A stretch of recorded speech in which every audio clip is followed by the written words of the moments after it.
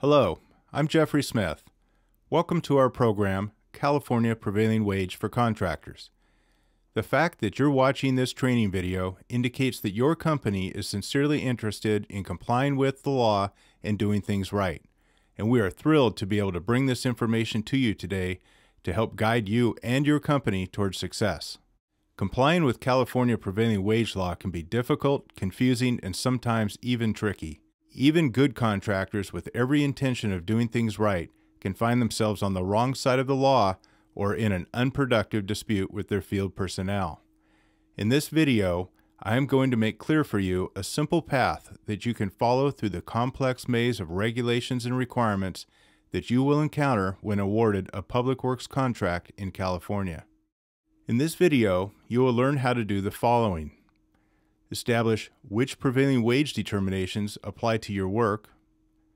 Determine the proper craft or trade classification for the work performed by your workers. Recognize when you have to pay wage and/or benefit increases and when you don't. Determine the proper wage and/or benefit payments that must be made to workers. Determine any additional requirements related to shift work. Understand when holiday pay applies to the work. Determine if travel or subsistence payments are required for individual crafts given your specific job location. Pay training fund contributions and to which organizations to send those payments. How to fill out all of the sometimes confusing forms and when and to whom they should be delivered. And I will also give you some helpful tips and techniques along the way, as well as pitfalls to avoid. Before we start the how-to portion of this presentation, let's first take a moment to discuss the basic regulatory obligations that come with all public works projects in California. It's important that you understand these regulations so that you can keep your company out of trouble. Consider this a quick introduction to each subject. We won't go into detailed discussion of these regulations at this time. Instead, we will save the detailed discussion of these topics as they relate to prevailing wage law until later in the presentation. There are other regulations beyond the scope of this instructional program as well, which we will touch on only briefly near the end of the program. They are included even though they are beyond the scope of this program, as it is important that you are at least made aware of them.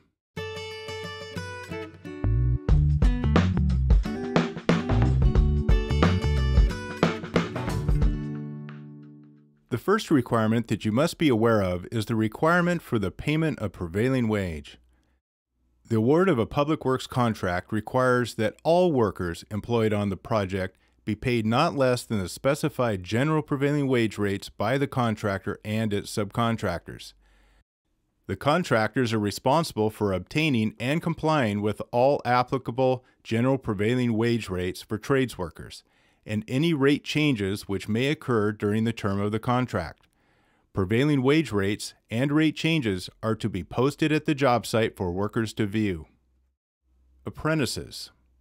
It is the duty of the contractor and subcontractors to employ registered apprentices on public works projects pursuant to Labor Code Section 1777.5. Typically, apprentices must be employed at a ratio of 1 apprentice hour worked for every 5 journey hours worked. Certified payroll records.